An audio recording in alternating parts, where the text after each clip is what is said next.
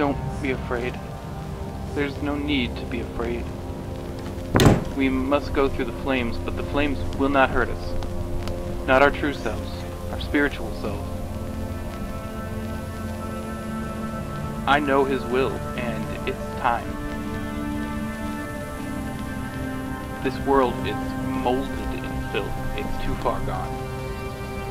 They sent demons to test our resolve. They expected us to give up the fight, but here, today, we prove to all of them that we never gave up. Our faith never wavered.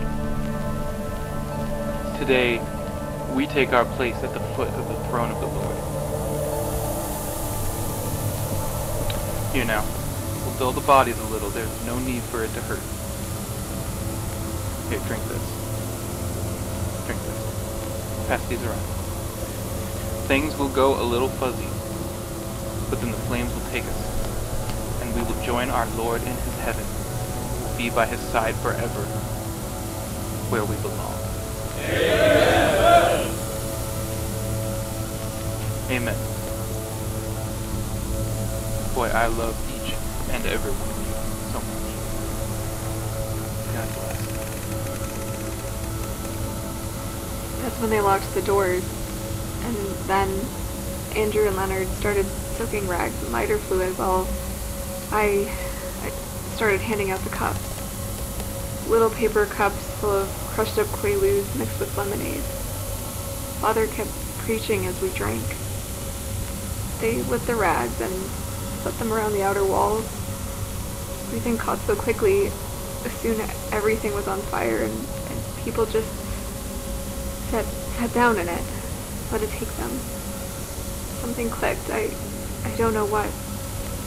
I needed to get out. I didn't want to die. I remembered Father's temple, and I ran.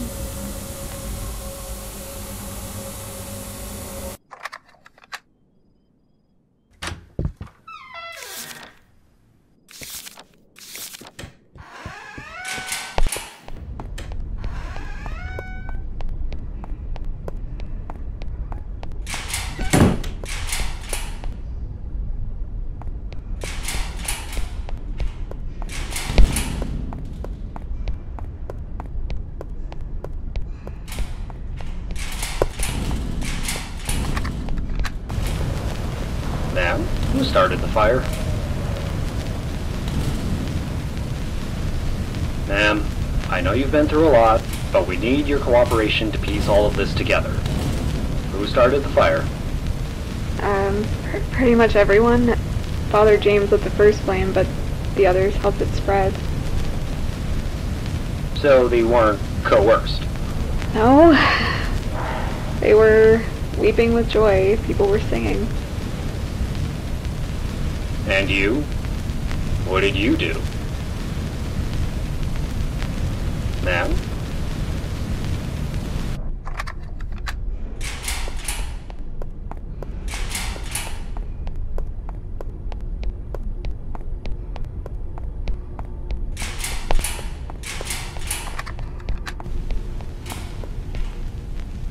Honey, you're being quiet.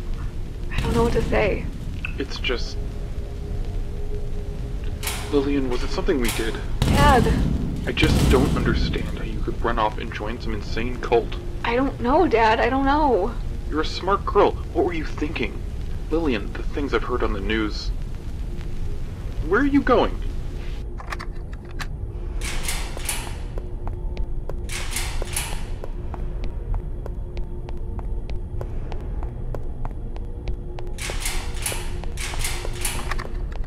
So, Lillian, have you been having any more thoughts since your last attempt? All the time. It seems as if you almost regret surviving the fire. I don't know. I don't. It's so confusing. I didn't want to die, but I feel like I let them all down. Let them down because you didn't save them? Or because you didn't die with them? I don't know anymore. Well, listen to me. No matter what, you deserve to live. I promise you. Lillian, you deserve to live. I need to go. I can't do this right now. I can't.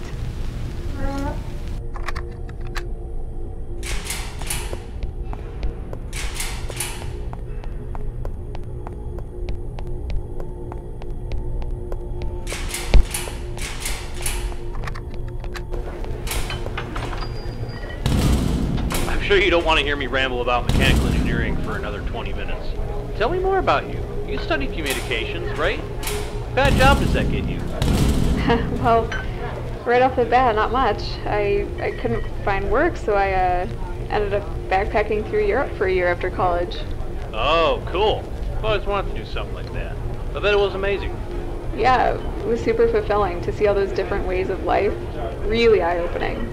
God, that was a long time ago. Man, I'm jealous. I jumped right into work after school. Working 80 hours?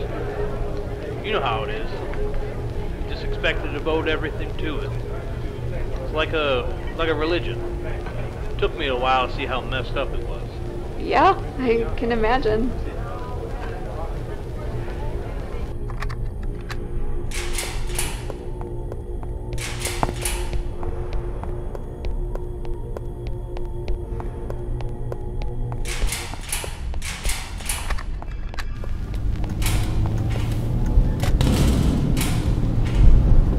You have one unheard message.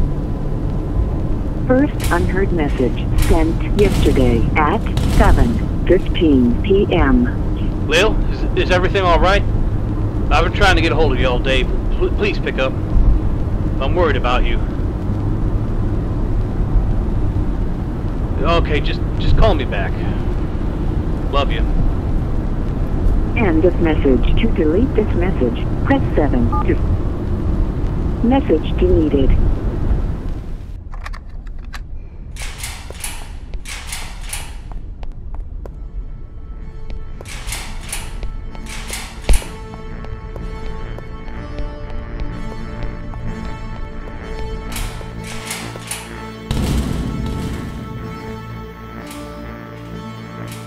I remember now.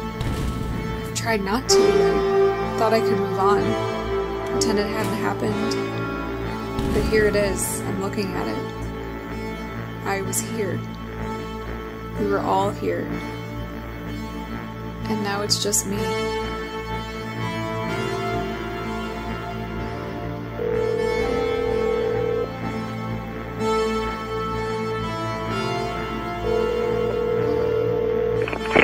Oh, Lil, Jesus, there you are. I've been trying to get a hold of you for hours. Where are you? I had to take care of something. Look, are you okay? I was getting worried. Yes, I'm fine. I'm heading home now. Tim, there's some things I need to tell you.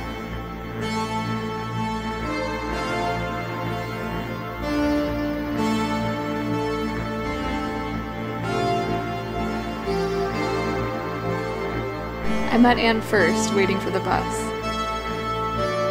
Normally, I avoid talking to just about anybody, but she struck up the conversation. She was so pleasant, so confident.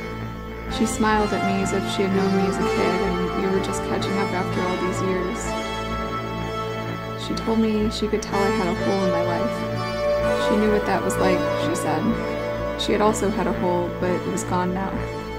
I asked her what she was selling, and she laughed and said nothing at all, that what she had to offer was free for anyone who wanted it bad enough. I asked her what had helped her. She just said, James.